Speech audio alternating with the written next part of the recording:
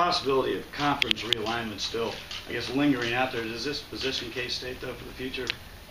Well, I think what's happened in the last couple of years specifically, as it relates to our conference, certainly underscores the fact that we need to continue to invest, and we don't take for granted our position, while we certainly are very confident and excited about the future of our league.